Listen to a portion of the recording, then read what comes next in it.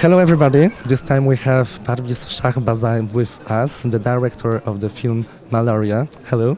So we are meeting here in Warsaw after a few days after our great loss of Andrzej Wajda. I know he was also a very important director for you. Yeah, as I mentioned in the theater for the audience, Andrzej Wajda was a great master and he's well known in Iran, and Iranian industry movie influenced him, and it was so sad that we missed this great filmmaker, as we missed Abbas Kiarostami, Iranian great filmmakers. I think nobody can do the thing that Andrzej Wajda or Abbas Kiarostami did. I personally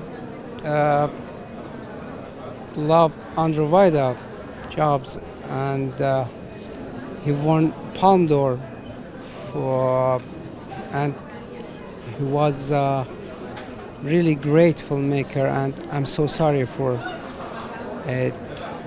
that we passed this great man. Thanks to your film, Polish viewers have a great opportunity to see Iranian culture and also Iranian musicians. So could you tell us something about how the music scene looks like, what young people in Iran listen to? Yeah,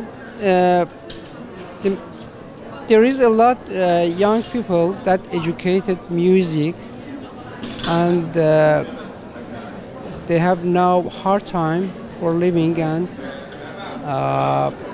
spending the time because of the conservative social and limitation for the musician in the Iran, and I wanted noted this matter that they have hard timing in Iran, and as you've seen in the movie,